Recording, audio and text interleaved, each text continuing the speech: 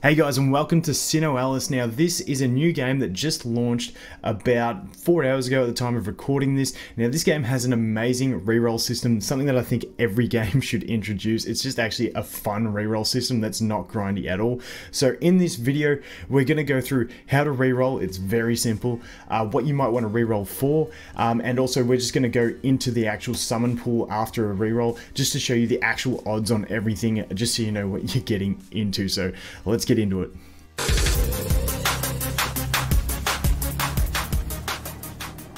Okay, so first up, it's going to get you to choose your country. Me personally, I am in Australia, so we're going to have to go down here all the way to Oceania. Select that, and then you're going to choose this. Most people are going to want to go to the United States. In Australia, we normally have better ping to Asia servers, but everyone I know is going to play on United States, so that's where we're going to go and hit OK. Now, this is something to remember later on in the video. If you get a an account you want, then you're going to transfer the ID and transfer the social media.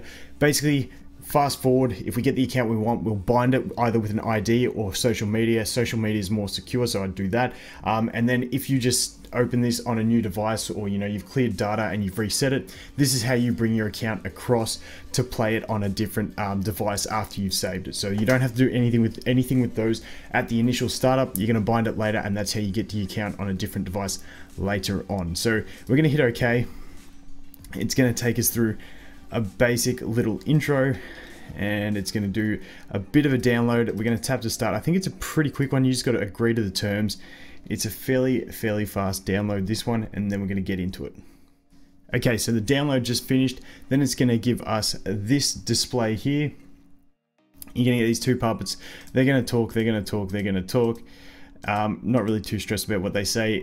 It's going to come up to here. This is going to give you a little preview of what's in the banner that we can summon on. Like I said, later on in the video, we will show you everything that is in the banner that you can pull. So basically, when you summon, you're going to be able to summon two main things. You're going to be able to summon weapons, and you're going to be able to summon nightmares, which are summonable creatures. The nightmares are like a point, there's like 3 of them at like a 0.03% drop chance. We'll look at the exact rates later on, but they're really rare. The other thing you've got is the weapons, and some of the weapons will actually give you these playable classes, which is, for instance, this one is Alice with the staff, and that's going to give her class of the cleric, which is going to be a healer class. You got the sorcerer here, but we'll get into that as we go. But what you're going to do is you're going to hit this, I hate this word, Grimoire times 11. You're going to click it. You're going to drag this one down. The rope's going to come down. It's a really quick system. It's a fantastic reroll system. I absolutely love it. As you're going to want these white books. As you can see, this is an absolutely disgusting roll because we only got one white book. The most I saw was 7. I've actually got an account that I'm playing now. I'll probably keep rerolling on the side just for fun. I do enjoy rerolling when it's easy. And there you go. That's going to be an SR. So that's the highest rarity you can summon. You've got A, S, and then SR. That's going to be an orb. All the different weapons have different stuff. We'll cover that in a later video. There's lots of people who've made videos covering this stuff as well that you can check out. So that's going to be an orb. Because we only got one good one, we don't want that, and literally all you're going to do is hit that button on the left and it restarts the initial pull. There's no reinstalling the game, there's no deleting the data, there's nothing. It's just you keep pulling until you get a pull that you like. This one we've got 4, so we're going to click open all again and see how we go. An S, an S, an SR. I really want to get one that gets a hero. We'll do one more. But if you get a weapon that does unlock a class, it is going to drop. It's going to come up with the hero, not just the weapon. So that's when you know you unlock a class, when the actual hero comes up, not just the weapon. If we look here, we'll see if we can get one. If not, I'll cut and come back once we do get one of those. All right, we'll be back once I get a drop with the hero. Okay, so this is what you're gonna get when you summon a class. As you can see, it's Gretel the Minstrel. Now, Minstrel means she's a musician, and what they do is buff your allies with the musical instruments. So that unlocks that class, which basically means I kind of look at it as like a character that you can play as. Now, Gretel can also be a gunner, and she can use bows and stuff like that. But because we unlocked the Minstrel version of her, that is what we got. So when we upgrade this class, it's going to give her more minstrel specific upgrades, and that's pretty much the basics of that. So we unlocked her. That took me about 11 minutes of re-rolling to get that one to drop. Now, on the account that I've actually kept, and I'm going to keep going with unless I manage to, in the next few days, get a better one. The one I managed to get was, I got an Alice with the staff, so the Alice healer, and then I also got the, I think it was the Pinocchio sorcerer, which the Pinocchio is only an S1, but I still got those two, and I was just pretty happy to roll with that, and that's pretty much it. So that's what I kept. So I went for 2 classes unlocked. You can go for 1 if you want. We'll have a look at the draw list anyway, but that's what it's going to look like. And then it's also going to show you that weapon that you unlocked at the same time.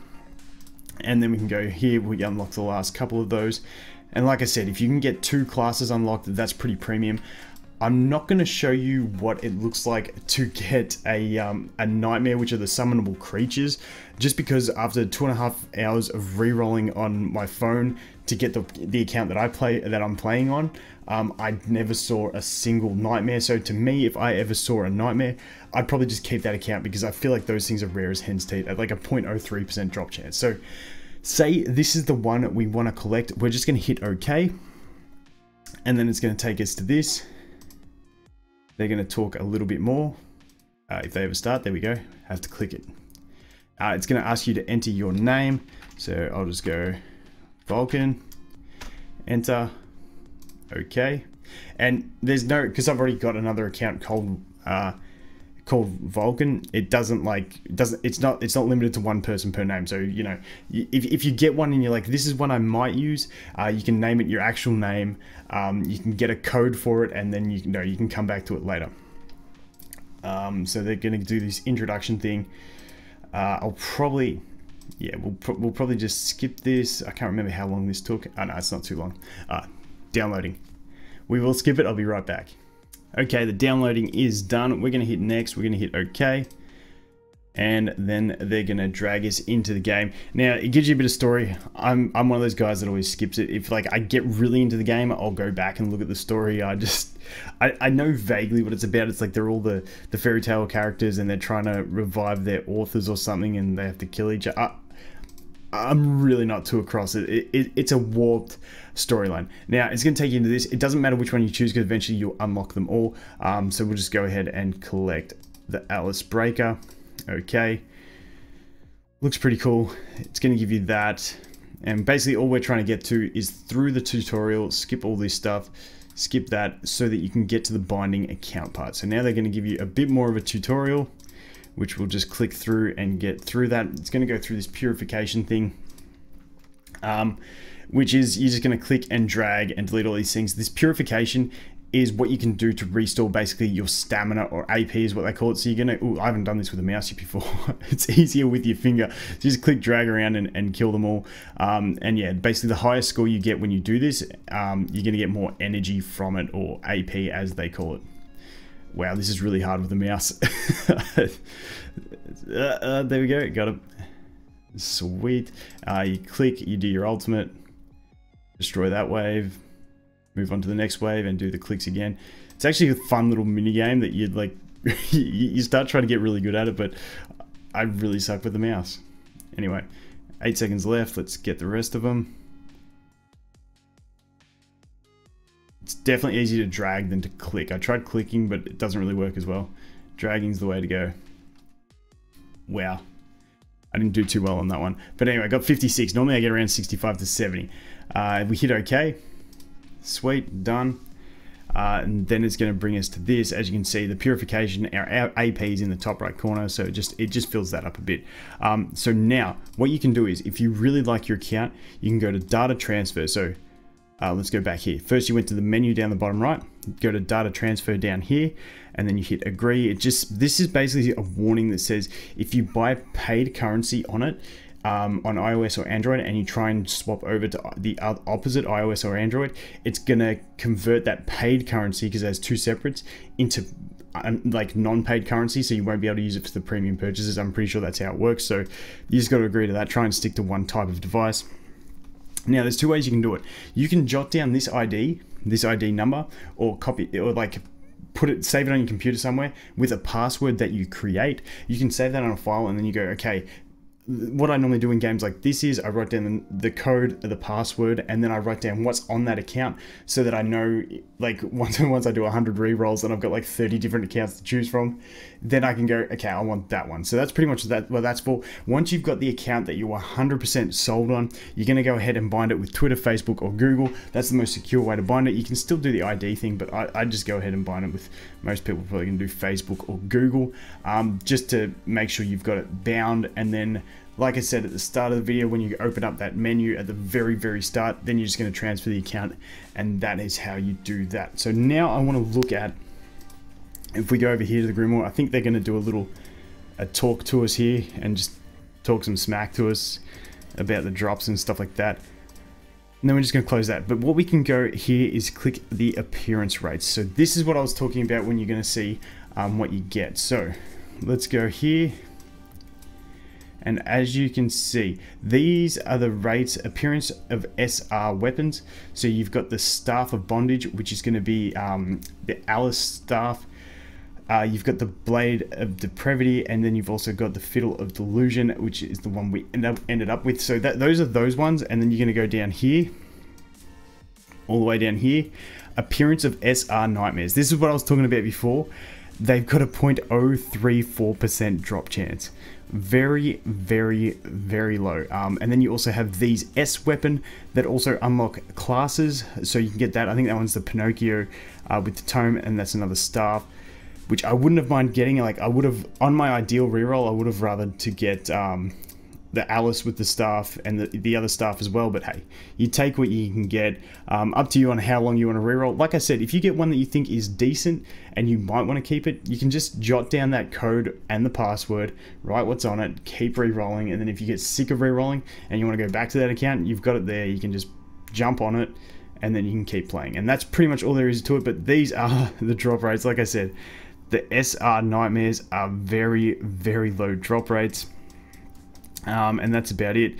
If you want to get an idea of what they look like, you can go over here to the codex here, and we can go to Nightmares, and these are the kind of thing, like I said, that they're all like creatures that are summonable, but there's only 3 of them in there. I can't pick exactly which 3 they are off the top of my head because we can't actually get that, but that is the basic gist of what you're getting. Well, they all say they're SRs, so maybe that guy looks wicked. I want to get some of these guys, but I didn't play the Japanese version, so I'm not a complete expert on everything, but I'll learn as much as I can.